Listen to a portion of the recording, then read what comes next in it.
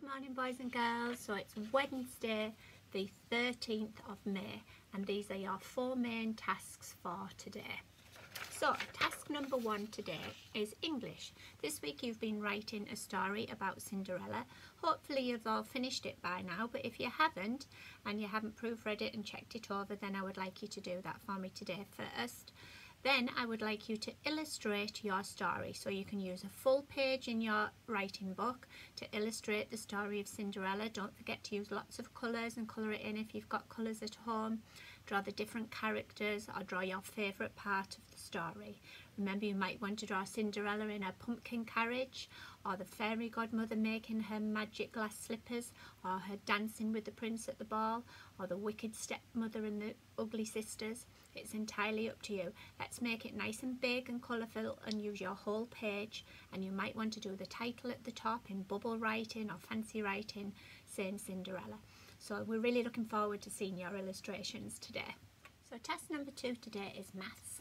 We are still working on exploring time. I would like you to go on to Doodle Maths and do the task, tell and write the time to 5 minutes past the hour. That's your first task on Doodle Maths, and then your second task is to do the task that asks you to use quarter past and quarter to the hour. Remember to complete these on your iPad using Doodle Maths.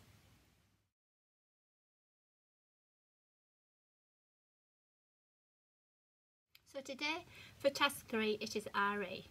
Last time when we did RE we started to learn about the Shabbat. You're going to learn a bit more about the Shabbat today and how they celebrate it at the synagogue.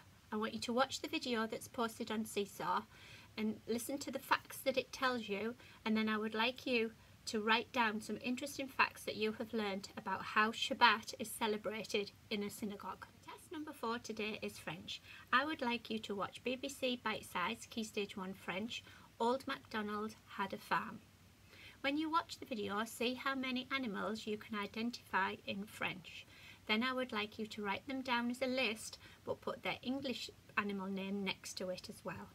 If you don't want to write them as a list, you might want to say the French animal names and their English names on a video and post it onto Seesaw. So those are your 4 tasks for today. So have a lovely day of home learning. Don't forget to take a break in between each task. You don't have to do them all at once, and just try your best. Remember to stay safe and be good. Take care. See you tomorrow. Bye.